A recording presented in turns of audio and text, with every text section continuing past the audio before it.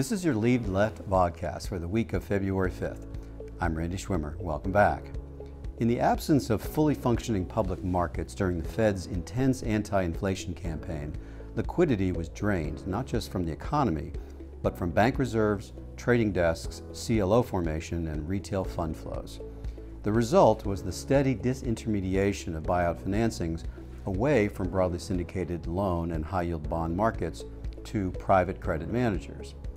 There, issuers had the benefit of quick execution without relying on a syndication process and price certainty, with managers holding, not distributing, debt.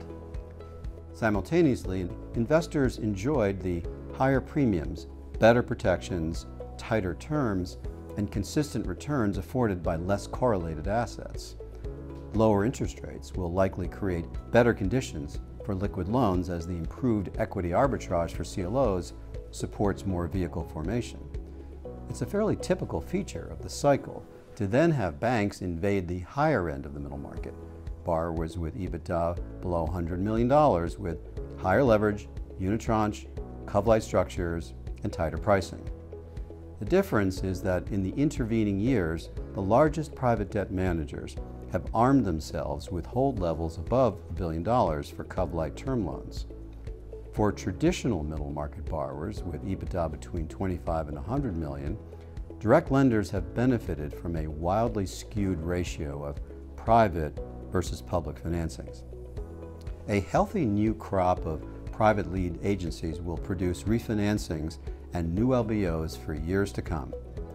Top middle market arrangers have also built powerful one-stop platforms, allowing private equity sponsors to select from a wide range of sophisticated options up and down the balance sheet to accommodate their capital solution needs. Take-pick coupon structures.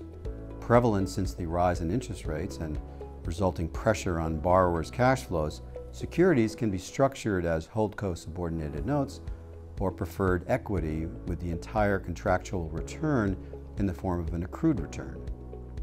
They can also appear as traditional operating company mezzanine debt investments with more PIK flexibility, allowing borrowers to still pay a cash interest component but with a higher PIK mix. An example of next-gen capabilities among private capital leaders is equity secondaries. Born out of purchases and sales of LP interests in PE funds to free up investor liquidity, secondaries are now a tool for GPs and LPs to manage portfolio issues such as navigating concentrated exposures, extending the duration of top-performing assets, and winding down tail-end positions. Most notable has been the recent proliferation of continuation vehicles. CVs refinance the equity stack of one or more businesses in a sponsored portfolio without a change of control. They can also extend the duration of existing holds and provide follow-on capital for accretive M&A and platform investments. As one PE partner put it, in the past, CVs were used because you couldn't sell the business. Now we use them because we don't want to sell the business.